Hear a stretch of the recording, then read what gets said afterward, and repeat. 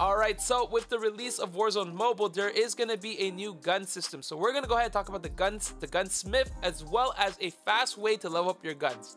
Now, the gun system is very similar to Call of Duty Mobile, but there is going to be some more changes to it, so we're going to actually have to go a little more in depth in that. Now, first thing you got to do is hit the gear up. That's where you're going to be able to access your loadout. Once you're there, you're going to have multiple loadouts. You have either for Warzone or for multiplayer. In this situation, I'm going to go to multiplayer. Then you just click on whichever you want, and that's where you can see all the guns. So there is going to be a whole lot of guns available to you. There's going to be some from Modern Warfare 2 as well as some from Modern Warfare 3.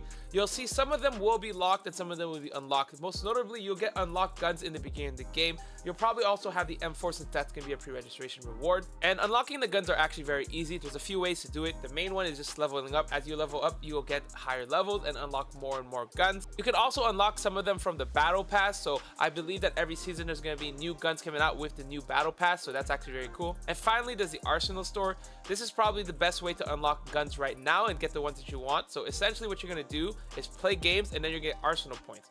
Once you do that, all you have to do is go to the store, and in the arsenal stores is going to be a bunch of weapons you can buy. You can get them from Modern Warfare 3, or you can also get them from Modern Warfare 2, but some of them are going to be more expensive than others, so you can go ahead and buy whichever you want and try them out. In this situation, I do need this because I need one of the attachments, so we're going to talk about the attachments as well in a second, but let's buy this for now and show you guys how this goes. Keep in mind this game is cross progression, so if you do play on PC, you'll be able to grind the guns out in Warzone Mobile. But there is sometimes going to be Warzone exclusive stuff such as skins and maybe potentially guns. Now let's talk about the gunsmith. It's very easy. All you gotta do is take the wrench button on the right side of the gun and then you'll have access to the gunsmith.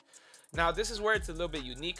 These guns will not max out at like level 54 like Call of Duty Mobile. There's actually a limit. Usually a lot of time it's around the 20 mark. You see this Ram 7, which I think is one of the best ARs in the game, has a 29 level. Now this is very important because yes, you will unlock, you can see there is a progression bar. You will unlock a bunch of attachments and stuff like that. However, in this game, not all attachments are going to be available to you. You have to unlock them from different guns. So that's why you saw I bought the other gun earlier, because one of the suppressor is the one that I want to get. You can see there's a bunch of attachments and you can actually share attachment within the same class. So ARs can share with AR, SMG can share with SMG, shotguns, and so on and so forth. Matter of fact, there might be some exclusive to specific guns, but as of now, you guys can see, this is the one that I'm trying to get. It goes with the DT58 and that gets unlocked at level 9. So in this game, you actually have to grind out multiple guns, and it's actually really easy to grind out the guns. It's just play the game, and if you have any XP cards, it's super fast. Get kills, or even if you want to, if you play the regular Warzone mobile maps, you'll be able to unlock these guns just by killing with them. However, if you want to be more focused, you pick the guns you want to use, playing in multiplayers. Usually within 30 minutes, you're able to max out one of these guns, so it's very, very easy and simple. But like I mentioned, you have to go ahead and take a look which one you want. And what I do recommend is in the beginning of the game, start with whatever guns you have, level them up, and then take a look at what attachments you can potentially level up.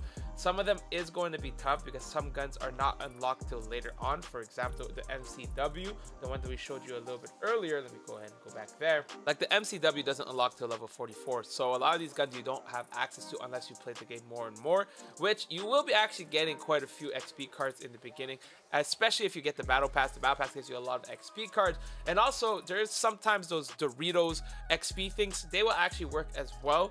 So keep an eye out on those, and that's going to help you out and grind. And honestly, we're lucky that we don't have the older version of the gunsmith, the one from Modern Warfare 2. That was a little bit more complicated. It's the same thing as this, but there was leveling guns and then unlocking guns from leveling another gun. It was just a whole mess, but I think this is the easiest way. It's very simple to understand, but it's probably the best way. Let's actually give you guys some tips and tricks on how to actually level up the gun super fast. So just want to let you guys know it's going to be a struggle for the first game because no attachments on these guns, and some of these guns are actually terrible. But the best way for you to level up these guns, to be honest, right now as the game is releasing, is to be playing these shoot the ship. Shoot the ship is great because whenever you get shipment, you can level up the guns like this, and in addition, it makes it even faster queues because a lot of people are actually playing that game. If also you have these XP cards you can see right here, I would recommend using the weapon XP cards. I have a 7-hour one left. I'm not going to use it right now because I'm not going to be playing for 1 hour. Also, if you want to get guns faster, make sure to check out these XP cards. That's where actually these XP cards or XP tokens will be, and a lot of them are very useful. Honestly, I probably would hold off the battle pass ones if you have any, then wait for next season. But that's just me. But we're going to show you guys how to play. Just go ahead and play the game, unlock the guns, and get the attachment. All right, so we did get shipment, so we kind of got lucky. So hopefully we can at least get this up to level 6. These games get pretty long, to be honest. So we gotta kill that. Whoa. Whoa. Yeah, all you want to do is just... I like personally playing aggressive, but these games get kind of sweaty sometimes. This is a burst gun. All right, so after one game, you can see you get a lot of level XP, but if you had any XP tokens, it'll double up. See, you got 10,000 regular rank up XP, about 10,000, what's it called? Gun XP, and then Battle Pass XP went up as well. We didn't play too well. We only got 29 kills, but if you get closer to that 40 kills, this will actually level up a lot faster. While I'm here, might as well talk about the tactical and lethal. Honestly, tacticals, you unlock them as well as you play the game, or you can buy them from the Arsenal store. Personally speaking, right now, I haven't really tested any of these. I think Battle Rage is very strong, personally speaking, but again, that's just me. And then lethals, nades are good, throwing knives. I personally like using throwing knives so that I can get the kill as well to finish them when they're knocked, so I like using that. Perks, however, I actually think this one is probably the best one to have. Having Ghost is actually very useful. If you're playing MP though, I think Sentinel might be one of the better ones to have. Battle Hardened, Cold Blood, and Quick Fix, very, very nice. But also, if you want to, you can get away with what's it called, Warden. Having the double time as well as fast hand is actually very useful. I just like having Quick Fix a lot. But in BR, I think having Ghost is actually very useful, especially since UAVs are so strong. And potentially speaking, might even take a high alert, but that's the one that I would be using. Anyway, that's a quick rundown of the gun system as well, the gunsmith, as well as how you can level it up pretty fast. Hopefully this video helped you guys. If you guys find any other ways that you can grind out these guns, just to be honest, grinding out the guns is going to be one of the longest things in the game, and this is the best way you can do it. Hopefully you guys enjoyed the video. If you do, like, share, subscribe, and I'll see you guys next time. Peace!